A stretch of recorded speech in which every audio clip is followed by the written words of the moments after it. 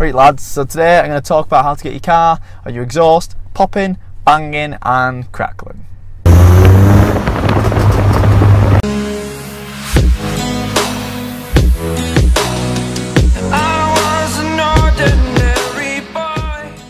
Okay, so first of all you need to think about the basics and the theory of why it does it and how it does it.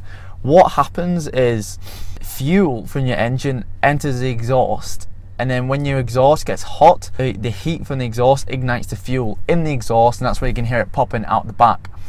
Now in theory that shouldn't happen because all the combustion should happen within the engine cylinder, but there's some factors which will influence that and shove some exhaust which has not been used into the exhaust.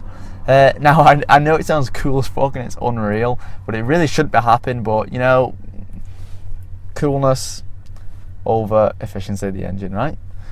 So the first thing that you need to do is get rid of anything that restricts flow in the exhaust, and the main one is cats and also your mufflers, your center boxes, whatever you want to call them. So step number one, remove the cats and remove the mufflers. Depending on how loud you want the bang. I know this has still got a muffler on the back. It's a Miltech exhaust and it's not straight through. It's still got a back box. So it's small, but it's still got a back box. And the pops and bangs are good, like they are really good. So the first thing, if you want that, is to remove the cats and remove the mufflers. Now, the second thing, you want as much fuel in it as possible. You technically want to over fuel the car.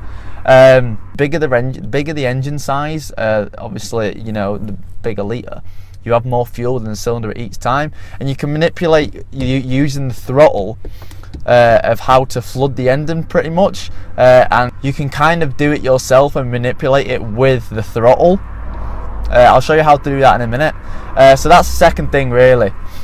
You can also look to mapping, which I said a minute ago. You can basically just map the car so it does run lean or rich. I can't remember which one it is. Too much fuel, and you will shove all the fuel back through the exhaust. A good example of this is the new Mini Cooper S's. You can change the mode of the car on a remote to, I think it's road track. I think it's road and track.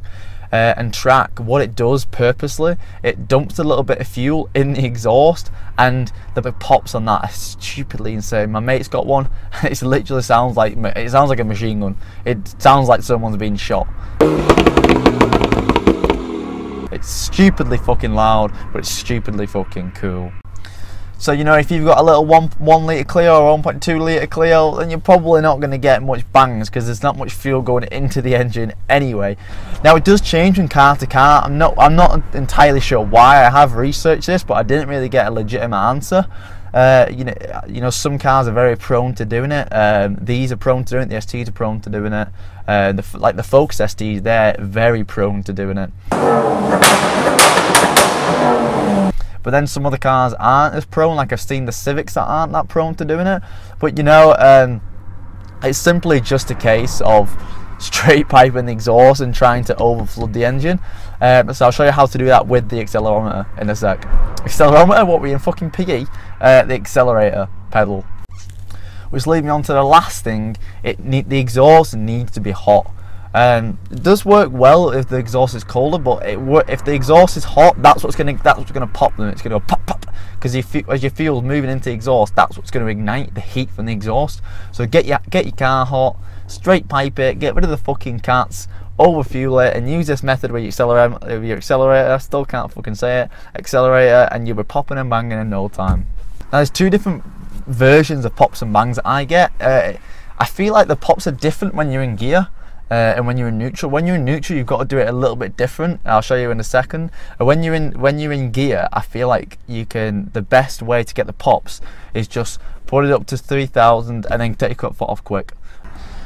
Mind my horrible shoes. I've just been doing errands today and I didn't want to wear my nice shoes because I've been going to the gym, etc. But mind my fucking shoes. So you're in second gear about this stage. You used to start feathering the throttle like that. You'll get lots of bangs. So just tap it and then come off dead quick.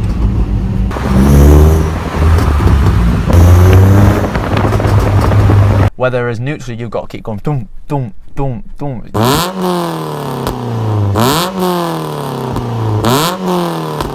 But that's pretty much it really. There's no art to it really. You just got to restrict your unrestrict your exhaust, overfuel your engine, and make sure your exhaust is hot, and then you'll be fucking laughing, lads. I was an ordinary boy until I broke the rules.